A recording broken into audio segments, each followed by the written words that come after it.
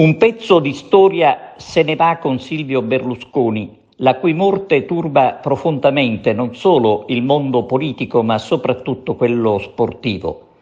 Aveva 86 anni ed era malato da tempo.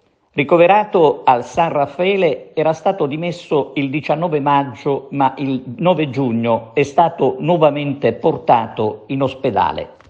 E oggi alle 9:30 la notizia che Silvio Berlusconi, leader di Forza Italia, è venuto a mancare. I primi ad accorrere al San Raffaele i figli e il fratello Paolo. La salma verrà portata ad Arcore. Per il Presidente del Consiglio Giorgia Meloni, Berlusconi era un coraggioso combattente.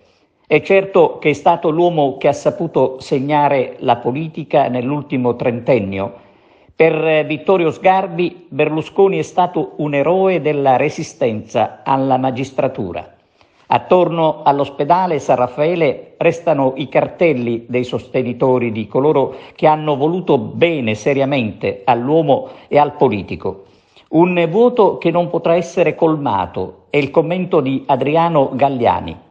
Con un Twitter Enrico Letta parla di momento che coinvolge tutti.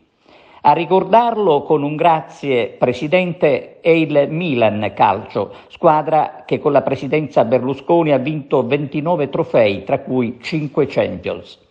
Silvio Berlusconi era sceso in campo il 26 gennaio 1994. Nella memoria degli italiani resteranno indelebili le sue frasi, come quel "mi consenta". Addio, cavaliere.